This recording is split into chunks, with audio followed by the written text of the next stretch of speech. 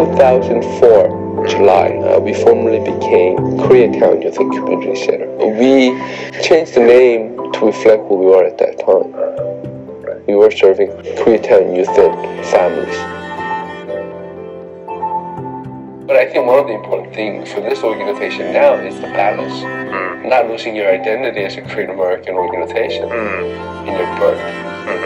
As a Korean American organization, because you're still part of Koreatown. Right. At the same time, you need to have the understanding and the importance of what Koreatown is made up of, to serve people who live in Koreatown. So there has to be a balance. Right. That's where we are right now. And I think that's where I fit in.